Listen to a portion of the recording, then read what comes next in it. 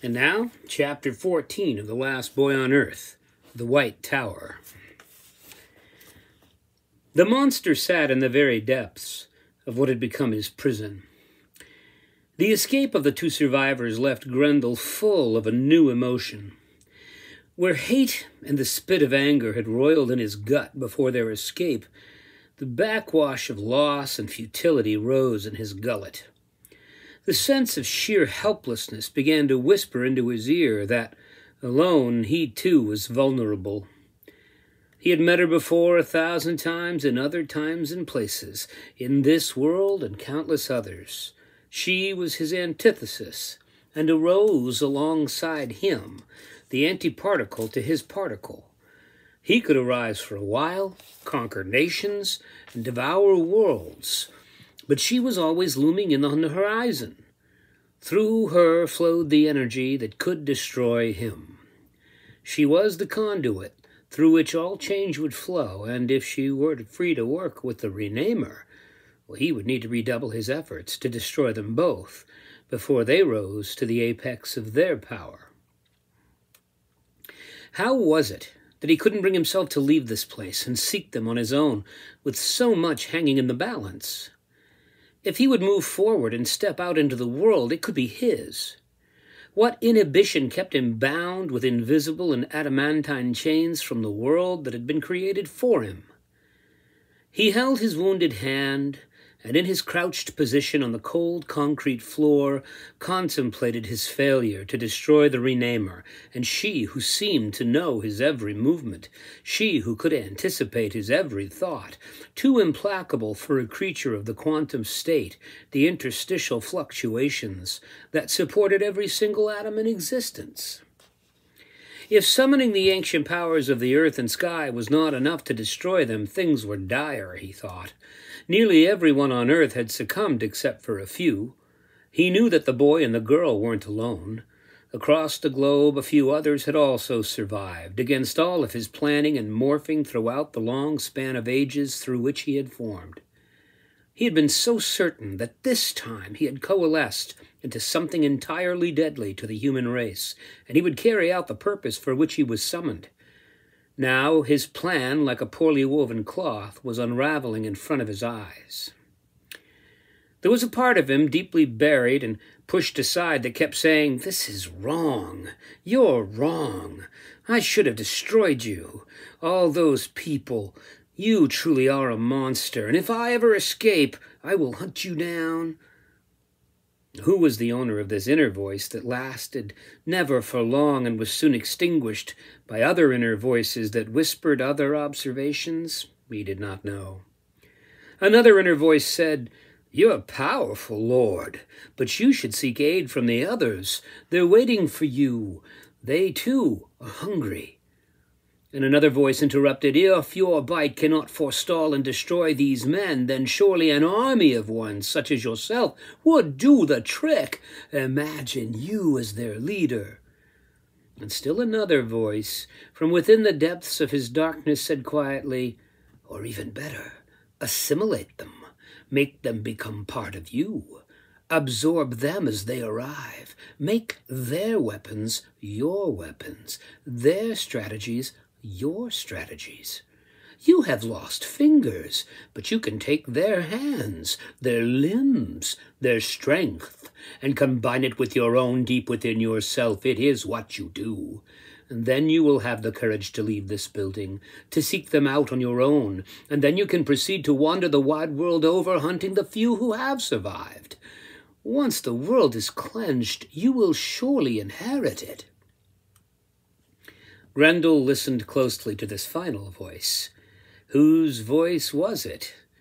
Was it a doctor's voice? No. A lawyer's voice? Possibly. A politician's voice? Yes, most certainly. A voice suave in the use of power. A slick and sickeningly sweet voice whose dulcet tones predicted success. Grendel liked being told what he wanted to hear. It suited him. He arose from the floor in some discomfort, his hand still throbbing and his wound bounding him. He arose from the floor in some discomfort, his hand still throbbing and his wound binding him to his pain, but nothing could stop the juggernaut that he was about to create.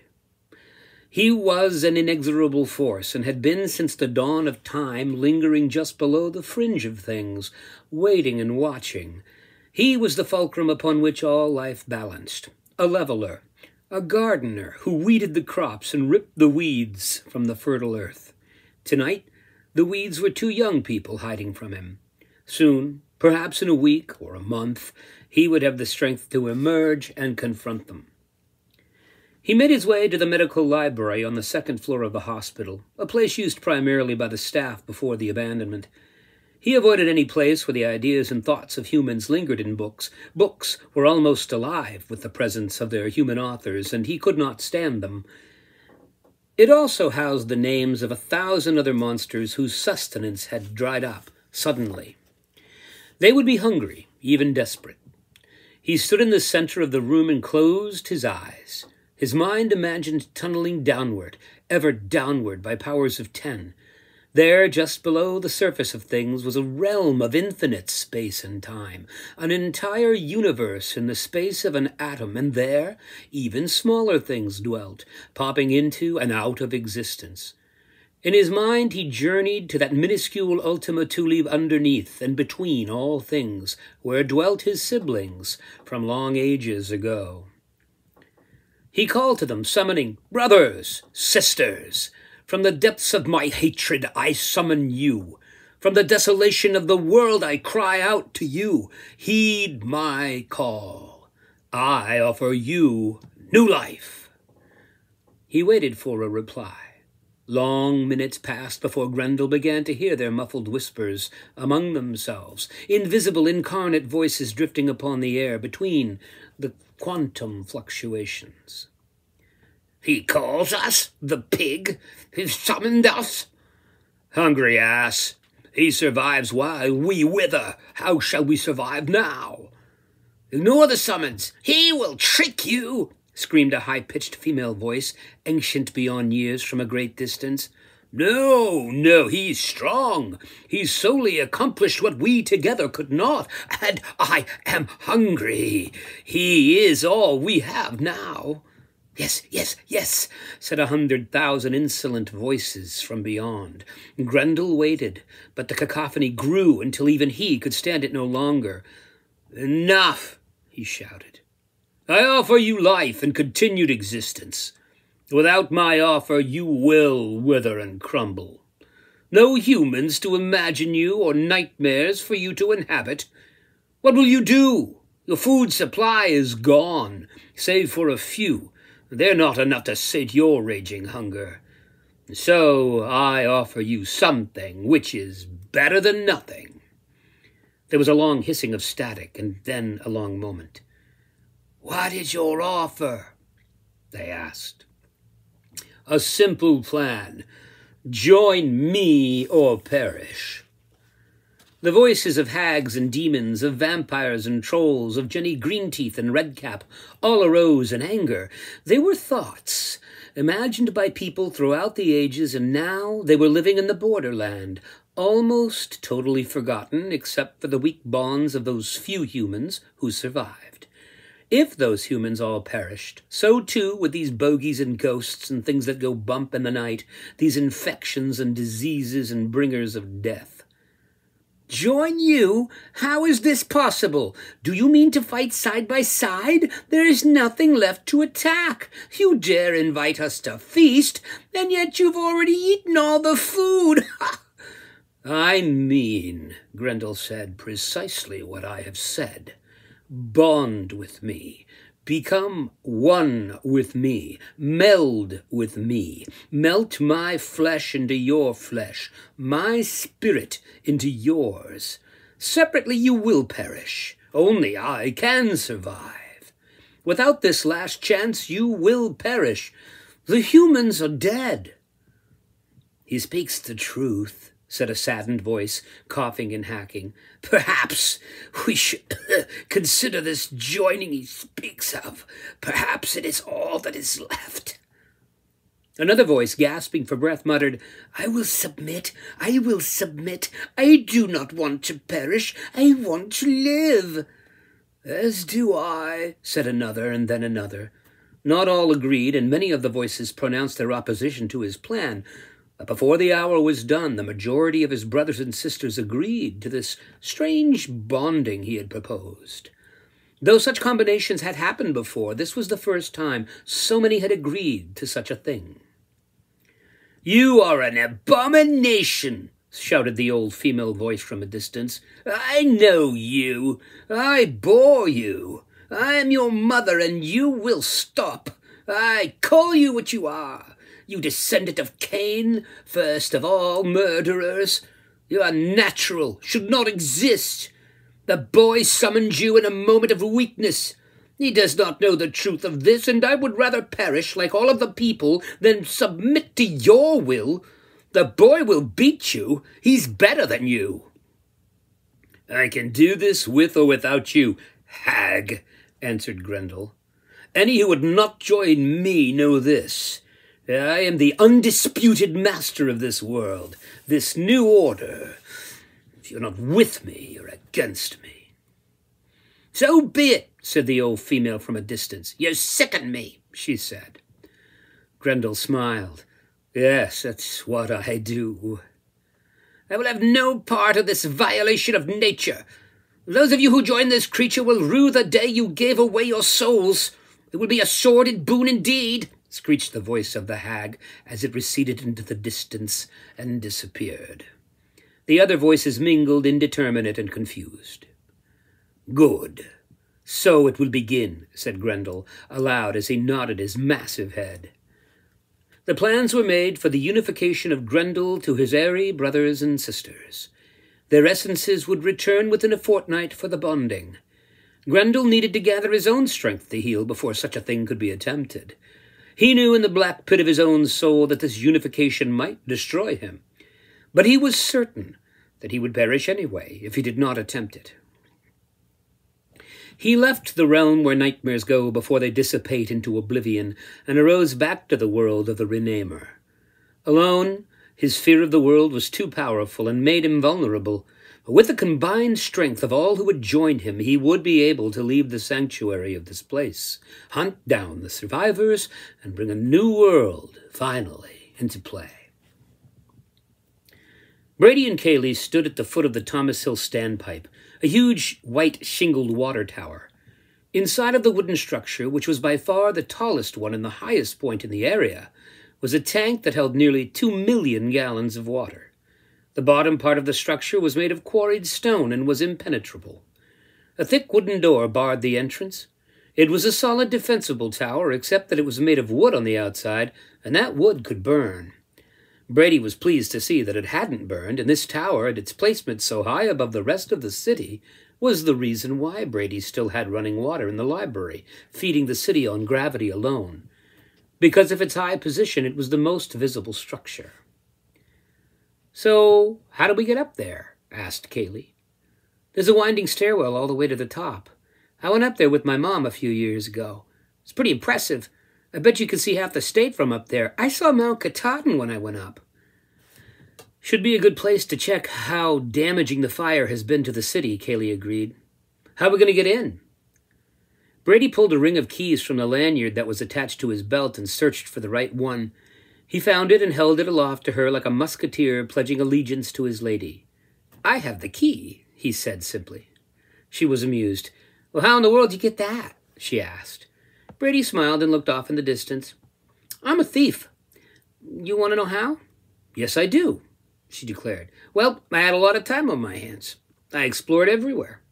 The water tower was run by the Bangor Water Company, so I broke into their offices a few weeks ago looking for, stuff, and I found this. It was clearly labeled Thomas Hill Standpipe, and it was in the top drawer of the desk in the main office. I shoved it into my backpack and kept moving on. I've become pretty good at breaking into places, but I prefer to use the keys if they're around." "That's smart. Let's see how much of the city's left." The door opened easily, revealing a dark and dusty interior. Light from the few small windows lit the narrow wooden stairwell as it wound its serpentine path above them, leading to the promenade deck at the top. There were small benches built into the sides of the stairwell from place to place. They used to leave this place open all the time, way back when, before a little boy fell and died. And then they closed it and only opened it under a lot of supervision a couple of times a year. People used to come up here and then picnic at the park and walk up here to take the air. I mean, it's pretty cool. Wait till you see. Brady was excited to share this experience with Kaylee, like a boy wandering free at the fair for the first time with a friend. Near the top of the ascent, a glass panel showed them the level of the water and the sheer circumference of the massive iron tank. Kaylee found herself drawn to the water, getting closer and closer to the glass panel, now putting her hands on the surface and then leaning against it. So much water in one place, so concentrated, so placid and cold. Brady watched her for a moment, wondering what she was thinking, but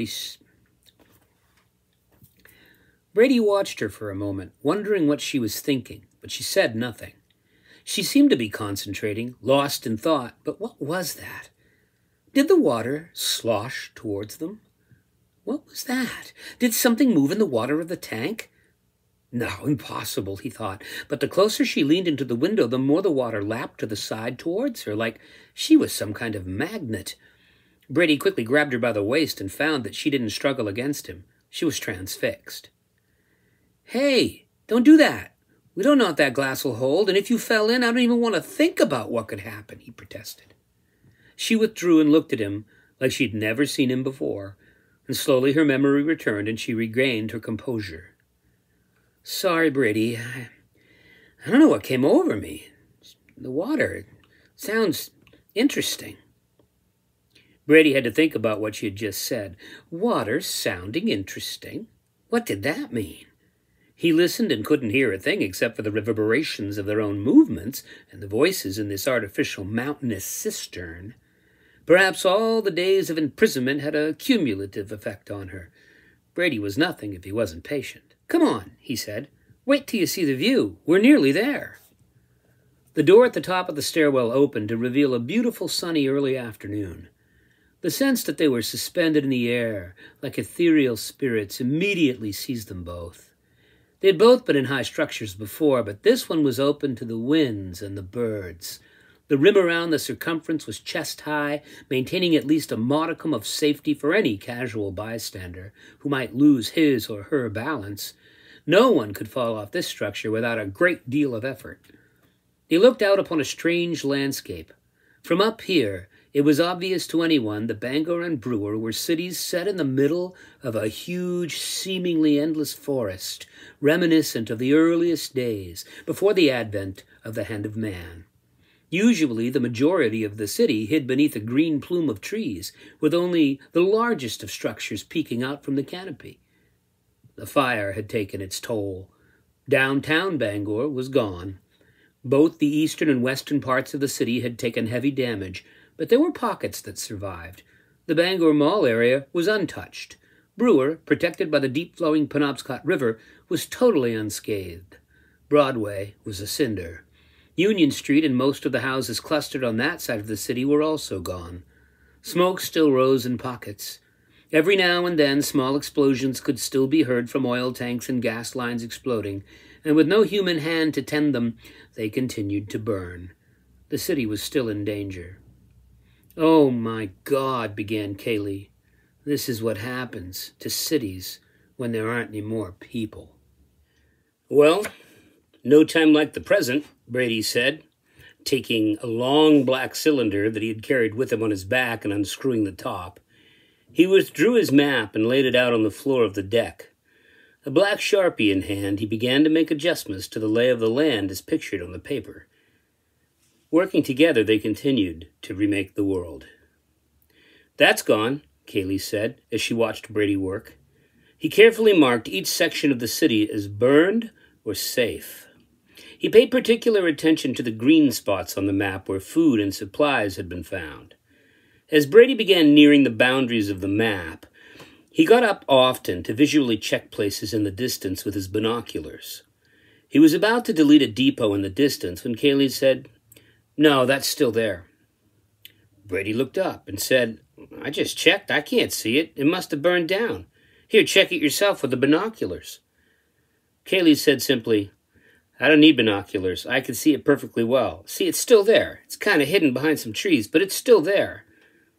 Brady looked without the binoculars, but it was simply too far. And then he tried again with the binoculars.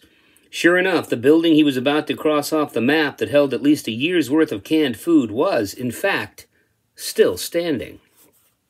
She had seen it with her naked eye. Brady lowered the binoculars and slowly turned his head to look at her. Did you see it? She asked. Yes, he said in a low tone. But the question is, how did you see it? Kaylee wondered silently at her own private thoughts.